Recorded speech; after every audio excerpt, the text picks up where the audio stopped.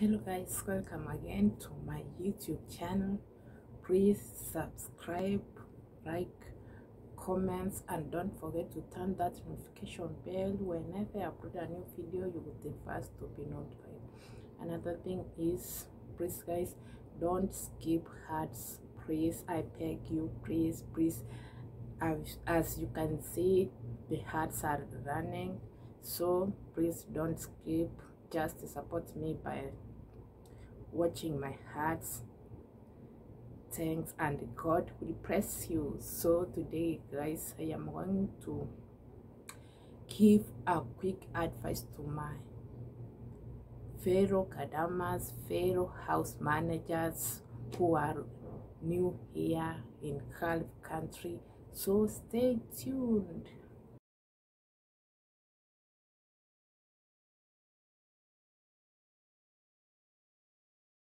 So guys, the first thing, when you reach in your boss's house, you are new, the first day in Gulf, whether you are Qatar, you are Saudi, you are Bahrain, you are in Dubai. So the first thing you will ask her or him, it depends on if it's your madam or it is your boss. So first thing, before you start anything, first thing, ask them the time you are supposed to sleep and the time you are supposed to wake up, so that you will know the time you are supposed to wake up.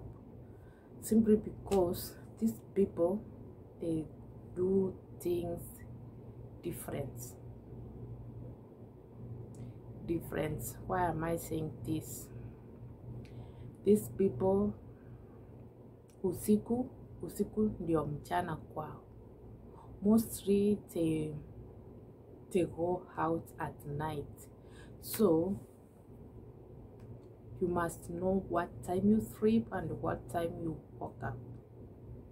Na the next thing, usikubali kusurura na wao juu hawa watu wanafanya things opposite.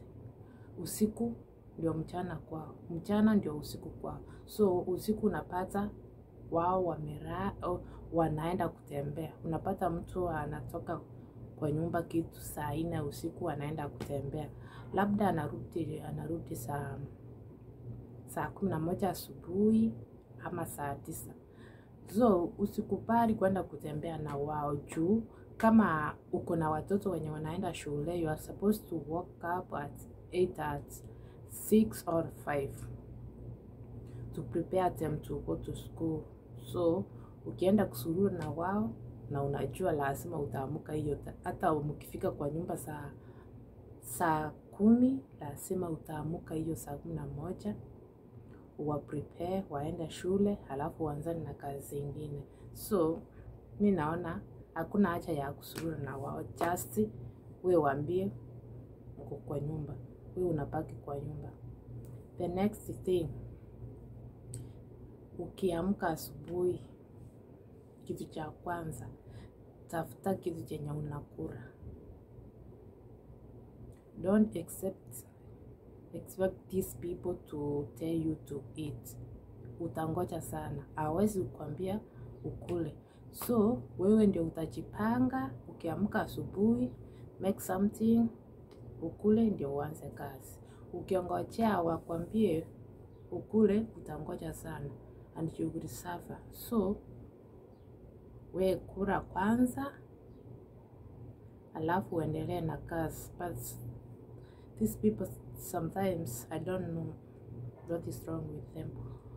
Utawasapata mtu amekwambia you are free to eat anything you want in this house, alafu ukianza kupika, unaona your madam anashunguka na hii kitu ya wanaita pukuli. Anashunguza nyumba mzima, anasema hiyo chakula inanuka. But wakipika chakula yao huwa inanuka. Hiyo isikupea pressure. Mwachana ashunguke hiyo mnara wa Babeli, asunguke at the end alajana. But we pika hiyo chakula ukule. Ukianza kwetie Sasa amesema chakula yangu inanuka, alafu wanaachanisha tu hapo, wewe ndio utaumia juu anaacha. Hakuna siku atakwambia upike ukule. Tumia akili. Tumia akili bwana. Lazima ujitetee juu kazi yenye utafanya kwa hiyo nyumba sio rahisi. Sio rahisi vile unafikiria. Lazima tumbo kwanza, then kitu baadaye. The next thing, usikuwe na kielele. Ukifika tu kwa boss wako, unajua these people first time, lazima kuna maswali za ujinga wanakuuliza. Wanakuuliza, do you have baby? Are you married? So, wakikuuliza hivyo, hata kama huna mtoto, waambie wewe uko na mtoto na uko married. Juu ninaona kaa ukiwaambia uko married wanakushuku juu ya mabwana zao. Wanaweza fikiria labda utachukua mabwana zao. Wewe waambie kama hauna mtoto, wewe waambie uko na watoto kama 2 ama 3. That is okay.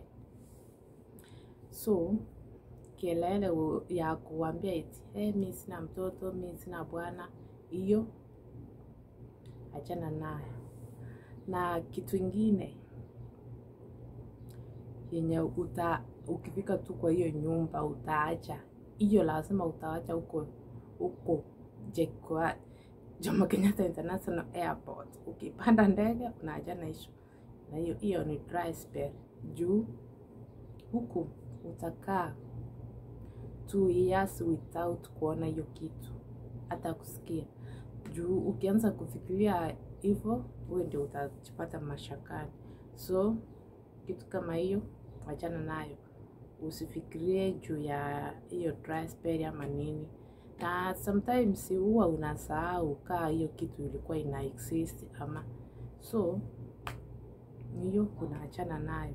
Na kitu kingine ni maringo eti sijui wesi faa uniform, sijui wesi faa sijui nini. We faa uniform. Juu wanataka, hakuna vile utafaa nguo ya hizo nguo zenye ulikuja nazo kutoka Kenya. Hizi ndio tunafaa na hakuna shida. Hakuna shida juu hakuna mahali penye unaenda. Uko tu hapo kwa nyumba, uko tu sirorezi. Mimi ziona big deal ya kutofaa hizo. Hata akikuletea gunia kubwa, juu hakuna vile atakuletea nini, atakuletea size yako. Lazima atakuletea extra large. Ukifaa hata wewe mwenyewe unaona, but it is okay. We just faa na upambane na kazi. The next thing yenye most important, uwe mtu wa maombi. Uwe mtu wa maombi. Usipoomba, this work is not easy. Lazima uwe unaomba kila asubuhi, mchana, anytime you must pray, because life here is not a joke. Staying with these people, it is not a joke. You must ask God to give you strength, to cover you with his blood, so that you will finish this journey. Sababu, why am I saying this? Watu wengi wenye wako hapa, I think in prayers, maombi tu ndio inawaweka tu hapa mpaka wanamaliza contract yao tu vizuri. Juu sometimes utaweza pata familia nyingine mbaya, but when you go down into your knees and ask God for protection, my friend, trust me, kila kitu kitakuwa sawa. So be a prayerful person, kwa mtu wa maombi. Na hizo vitu kama dry spell, hata kuambia sijui mostly wanakuambia eti unanuka sijui what, hiyo usijali, don't mind them. Hata ukianza kulia utalia miaka 2. No. I know mostly 3 months of probation zinakuwa nini ngumu sana, but ukimaliza tu hiyo you are free to go. Yani unaona tu masiku zinaenda. So that is all for today, guys. Stay tuned, be present, and have a rough day. Yeah, bye, and God bless you, and don't forget to subscribe, like.